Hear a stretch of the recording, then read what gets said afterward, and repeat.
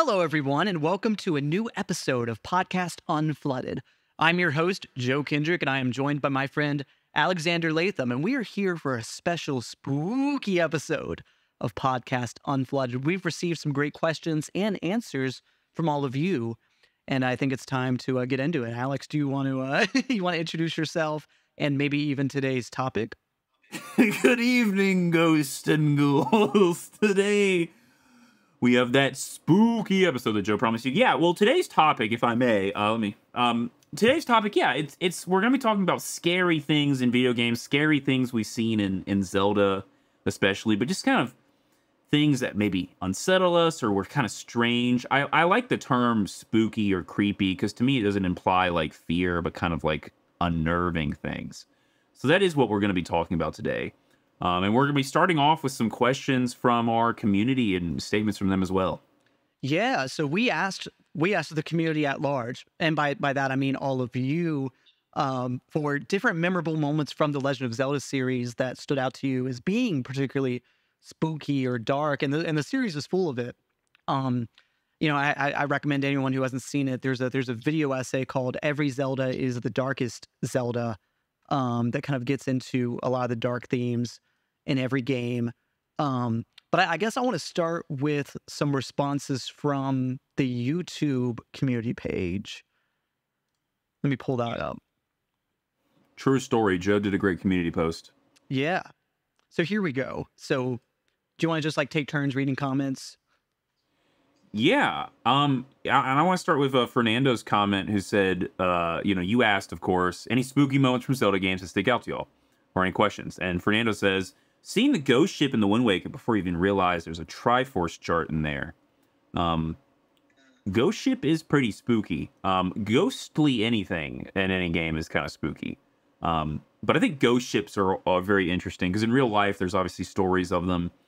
And there's something very kind of unsettling, I guess, about the idea of it's not even like a ghost of a person. It's like a ghost of an entity or like a group of people even. And I'm very fascinated by them as well. But yeah, I mean, tell me about the ghost ship, Joe. Yeah, I guess something I like about the way that the Legend of Zelda series handles spooky stuff and ghosts in general is that it's you can't get tired of having ghosts. There's no such thing as too many ghosts because they handle it differently.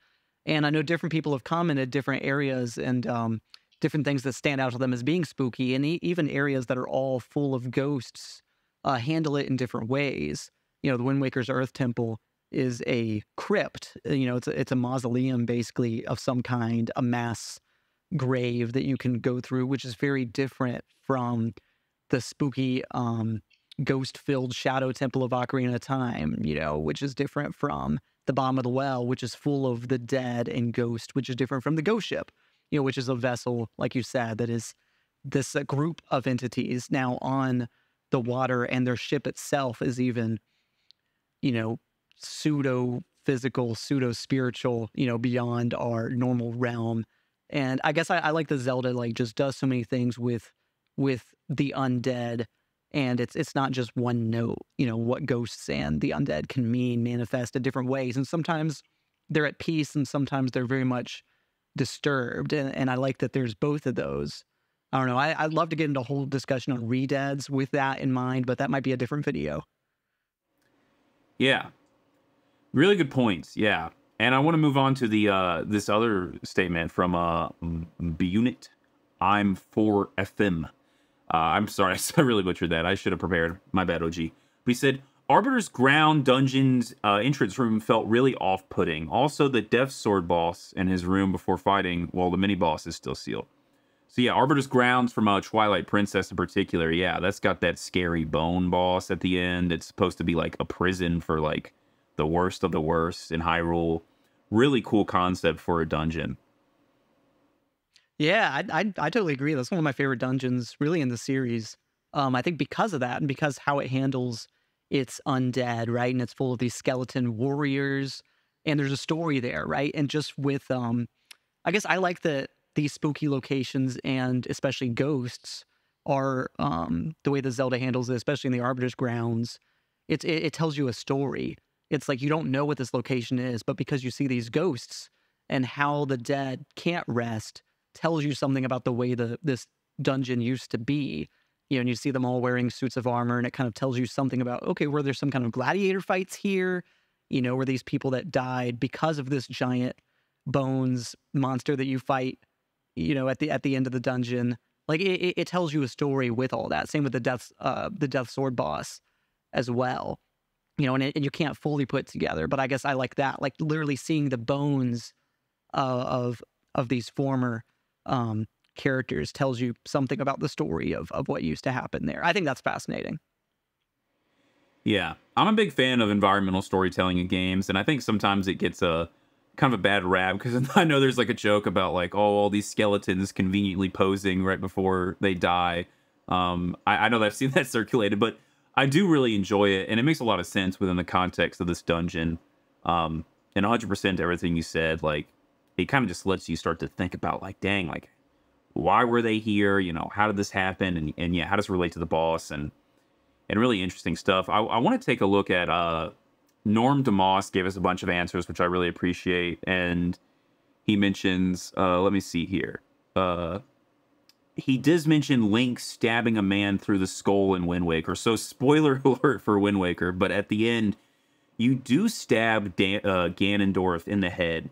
And that scene, I mean, Ganondorf in general in Wind Waker really stands out to me as like very unsettling. Like his laugh is kind of creepy, and just the way he talks. There's so much to him that I find really fascinating, and is maybe my favorite version of Ganondorf. But yeah, I mean, you do straight up, stab him straight in the skull, and he just kind of chuckles and then dies. But I think that whole fight with Ganondorf, even prior to that, when you fight Puppet Ganon, before you ascend the tower, generally just like a really, really creepy antagonist. And I think just Wind Waker really knocked it out of the park with the vibe that we get from that Ganondorf. I totally agree. And I know a lot of people in discussing Wind Waker and Ganondorf and the story kind of like to focus on how much it made Ganondorf empathetic and made him more human. But right, like you said, like these final climactic moments of the game show you Phantom Ganon, this ghost of Ganon that you have to fight, show you Puppet Ganon, this giant, horrifying marionette monster that transforms again and again in a really kind of unsettling way. That I love that boss. And, we were talking about before the call, is just about like how creepy and memorable that boss is and how unexplained it still is. I mean, comment down below your Puppet Ganon theories. I love that boss. And then transitioning into the final boss, I guess I like it in this discussion of ghosts and the undead. It's like Ganondorf himself is kind of a relic of an era long gone. I think that's interesting as well. It's like, I mean, he is kind of this immortal being that you're taking on, but really he's kind of like he's this, he's kind of a skeleton that you have to once again let die with the world that is also buried. And I think there is some interesting symbolism there in leaving it under the ground as you rise up to the surface. Yeah. How true and real, Joe. I gotta say, no, very good point. I like that you mentioned Ganondorf's empathy in Wind Waker, because that is something that I think makes that character really unique, is sort of his relationship with the Hylians and the King of Hyrule and that past, and, how he feels very close to the Gerudo people in that one as well. But with that being said, he still is very like intimidating and kind of scary in that game. And I do think there is something kind of metal and kind of freaky about, the way you defeat him. It ends with you just stabbing him straight through the skull. It doesn't disappear in like a cloud of smoke or whatever, like so many enemies. It's just a very real fight. Feels like a real duel. And I think it's a phenomenal piece of kind of just creepiness in Wind Waker and Zelda in general.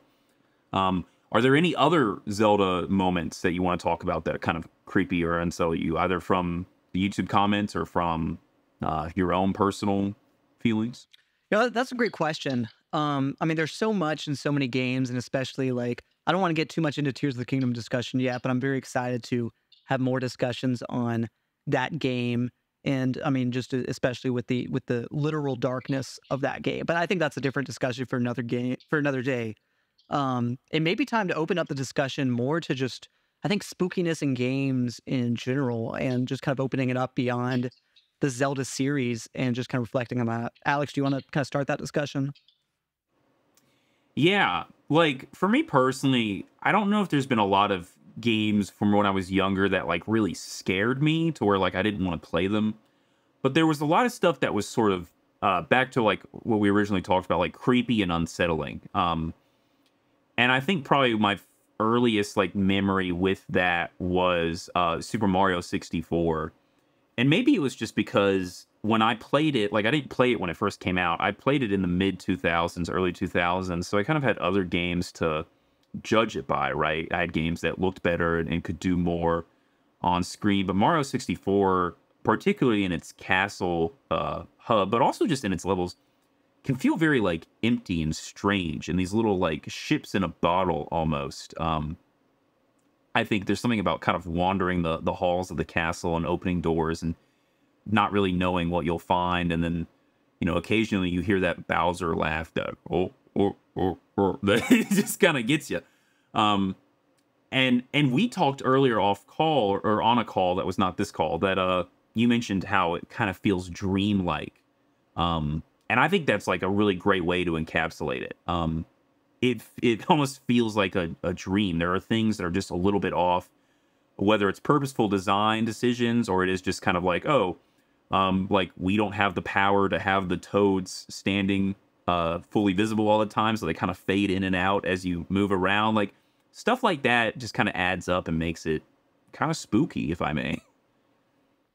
I think that's a great example. I love that ship in a bottle phrase that you use, because that's exactly how it feels like. Because you're not in you're not being transported really to worlds. You're being transported to paintings, and I think that like difference really makes it like you're never in a real world. You're kind of always within someone's imagination, and you can never fully explore it. And you're not even sure whether, and that could be a debate, right? Like, do you think Bob on Battlefield is a place the painting takes you to? Or is it all a world within a painting? You decide, comment down below. But I love that example, because I think even at the time, compared to other N64 games, it feels dreamlike. Even compared to games with the exact same technical limitations like Ocarina of Time, which to me, like, it feels like a real world in a very different way, even though they're both very limited in technical ways. Yeah. I really do think Mario 64 was like my first introduction to a game that felt kind of unsettling in a way that didn't turn me off from the experience, but it did, it was strange. And, I could talk about, maybe I will, about like, certain locations. Like I always felt kind of Dire Docks was always kind of a strange place, and maybe it was the music. And then of course there's Wet Dry World that has that strange, JPEG or whatever of like this weird underwater town in the background. And then obviously you can find the underwater town, and it's just like, what is going on here? Like there's stuff about, the layout of the town and the level that doesn't really feel like a real place. Like Bomb Battlefield, like, yeah, it's a valley, with a mountain in it. And, Dire Docks is like, well, there's a beach, and then there's like a little underwater, ship and all that. And that makes sense. But like, especially Wet Dry World, it doesn't feel like it's a real location. And that's not like a negative thing, like a dig to it. I think it makes the location stand out and is really unique, but it just does feel really dreamlike. And I think, yeah, Mario 64, I think, was my first experience with that sensation in gaming. Yeah, no, I think that's a great example. Yeah, for all the points that you mentioned. I guess I'd love to talk about like kind of spooky elements as well in games, and not just things that are unsettling, but literally Halloweeny. We talked before about Pac-Man World 2, which has Halloween levels as its finale, and that's a game we grew up with. And I think that it's because it's blatantly spooky. I mean, the villain is spooky. His name is literally Spooky is the thing. And can we bring him back? Can we get Spooky in Smash, folks? Let's get that hashtag trending. I know they're not adding any more Smash characters, but can we do something, please? I miss him so much, actually. I love his design. But yeah, I mean, I wanna go bounce off. I wanna what do they call it in Pac-Man? Butt bounces or whatever. I wanna bounce off what you said, but doing because yeah, Pac-Man has like a really Pac-Man World 2 is like you start in that kind of grassy field and you're like, ooh, we're having fun, it's chill, and then you go to Bedoing Woods, and that's a interesting setting too, because it's the music kind of changes, and it feels like that's where the games, I think, when it really starts to pick up the challenge, like, is in the wooded section, right before you fight, I believe it's Inky, the blue ghost. But then there's just that whole Ghost Island, which is really a unique set of levels, and I'd love to hear you. I feel like you have a lot to say about this, so I'll pass the mic over to you. Well, I appreciate that. I mean, that's a I think what's so interesting about that section is that, like, for the rest of the game, it's similar to Super Mario 64, right? Is that these disconnected parts of the world are biome focused. Pac-Man World 2 takes you through, the fields, the canyon, and then the forest, the woods, in different ways. Then it takes you up the snowy mountain, into the volcano, under the ocean. But then, it ends not with another biome, but with this Halloween-themed world that is, of course, focused on ghosts and spooky, because Pac-Man is all about eating the ghosts. So I think it's totally fitting, but it also stands out because it's the only one that's not tied somehow with a natural theme, while the rest of the game is very much about, Pac-Man in a natural space, which I think is interesting. It's like there's not much civilization. I don't think there's any civilization in the game besides Pac Village, and I guess whatever the spooky village. I don't know if there's a name there to that village, but I think that's kind of it. Maybe, I don't know, maybe it's even meant to be a transformed version of Pac Village. Who's to say? But no, I think that it's a really atmospheric game, and it's not compared to Super Mario 64. I think there's a lot of comparisons between Pac-Man World 2 and Super Mario 64, but Pac-Man World 2 didn't have to deal with the same technical limitations, so its atmosphere feels a lot more intentional. Yeah. I'm really glad you mentioned that that Pac Village is sort of the sole bastion of civilization in that world. Cause yeah, and I hadn't thought of it, but when you put it in the words, I'm just like, yeah, like it is kind of, Pac Village is very small and compact, and there's really there's the professor, and then there's the construction guy, like in front of the museum, was like, oh, you need the tokens, pal, if you want to get any, like it's, you don't even see your wife and kid, it feels there's some strangeness to it. And as you travel through, yeah, like you don't really ever see, it's just, you always are fighting kind of ghost and beast. So it has a kind of strange feeling to it. And yeah, I mean, it is quite unique. I'm glad you said that. And the ghost island that you go to is really interesting, because they just kind of, they get crazy with the level design. I know there's a part where you are in this sort of maze in this swamp, and it's you actually have to kind of pay attention to where you're going, because I remember getting lost as a kid there, and there's just this sort of, you never encountered a level like that before. I mean, you had like little mini game mazes like the very first Pac-Man game, but this is where you're actually like in a 3D level where it's like, oh god, like I gotta pay attention to where I'm going. I'm not just going left to right or back to forward. And they kind of mess around with you in that game a bit near the end. There's a big, I think that game had some pretty big like upticks in difficulty. Like I feel like I mean, I don't know about you, man, but I struggled on that last ghost boss fight. I believe it was Clyde, the red ghost. It took me like 100 tries to beat him. And it took me a really long time to get through the ice levels too. I struggled. And that last ghost island, they just throw everything at you. I totally agree. The boss fight for the snow mountain, I remember thinking that was really hard. I haven't replayed the game in maybe a year or two, but I remember even the last time I played it, like as an adult, struggling with some of those boss fights. I don't think I beat the game then when I replayed it. I don't think I've beaten the game since I was like in high school, just because there is that uptick in difficulty, and the volcano stages, even the platforming there. I'm sorry, man. It's still a hard game. I mean, I'm sorry that I can't beat the kids' game. I'm trying. No, it's tough. I mean, they were trying to go back to the old days of arcades where they made them very, very difficult so you would keep putting quarters in, and they forgot that Pac-Man World 2 was a one-time purchase. No No microtransactions for that one. But yeah. And I guess if we have the time, I do want to talk about like Shadow of the Colossus, because I know I've played that game like to completion. I know you've played like a few hours of it.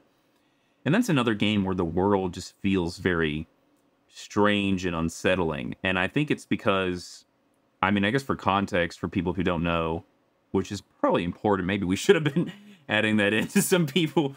But yeah, you go to this kind of, these like forbidden lands, basically, and you fight these giant colossus, and they're at different points in the map, and you got to fight them in order. But what's really kind of creepy about it is the world feels very empty. I mean, there's nature and such, but besides you and these giant colossi, you don't really encounter any other wildlife. Like there's lizards and like the occasional hawk or eagle flying through, but it's a very empty game. And playing through it, there is always that sense of like, you feel very lonely, but you also just feel, you know, you can't help but like as you traverse through the world trying to find your next colossi, I don't know, you feel uncomfortable. Maybe it's because you feel like you're being watched.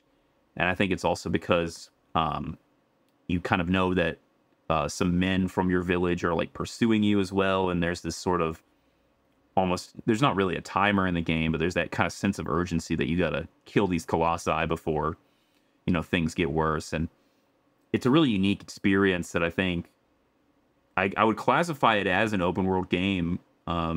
Maybe one of the first, I don't know, but it's one of the first I played, and it's got a feeling that no other open world game has replicated for me. I think that's a great example, and I like what you bring up. I think a big part of the atmosphere comes, I guess, from the visual atmosphere, from the map, from the environment. And I know we talked before the call about like, does the remake capture that, you know, and can you even compromise the atmosphere by increasing the fidelity too much in a different direction? And you know, I think that's something you run into with remakes. And you know, I know a lot of the Zelda games now are getting remakes that go in slightly different directions, aesthetically. And that, you know, I think was especially with Ocarina of Time 3D and Wind Waker HD. Those are remakes that I think challenge the aesthetics of the original experience a little bit. Yeah, I think that is definitely like a pretty important like conversation to be had. And I don't know if it's for this, you know, episode, but I think ultimately the remaster does really still capture that feeling. And I think what goes a long way is I think they really nail the lighting and colors still. But also there is just like a lot more foliage and growth and things like that. And that was present in the original game. But in the original game, there was a lot of sections that were very much like wastelands, very rocky and sandy and just kind of these blasted out areas that didn't really support much life. And, you know, something that would sometimes contrast that is like these big open wastelands is where you'd fight a lot of these colossi. And when you would beat them, you could go back and see their like corpse and see like plants growing out of it and stuff, and kind of almost, you know, the theories would run wild. Is like, were these colossi, did they suck up the life around them to be born? Because they have features that are both look like architectural, but also they've got like, you know, biological features, whether it's like animal or plant. And the whole game is just really brimming with atmosphere that is sort of creepy and unsettling and makes you maybe nervous when you play it and you're wandering through. I totally agree. I think that's a great example of atmosphere in games. I'd love to keep doing more discussions of, I guess, how do you create atmospheres in different games, you know, not just spooky atmospheres and unsettling atmospheres, but, you know, how does all the mise en scène, you know, contribute to a feeling? But that may be a discussion for another episode. I think it's about time to wrap up. I think that's about all the time we have for today. Alex, do you have any closing thoughts? No closing thoughts. Thank you for joining in on this spooky episode. I had a lot of fun talking about it. And I would love to keep the conversation going in the comment section down below. Like, what are some things from when you were a kid, or even now, even a game recently you experienced that was like, whether it was scary or creepy or just kind of a bit odd? Let us know. Let us know. Comment down below any of your thoughts on that, or any questions that you have that you want us to answer in future episodes about anything, or if you want to hear our thoughts or just have questions. Let us know. Let us know what you want us to discuss next. And remember, folks, peace and love from us to y'all.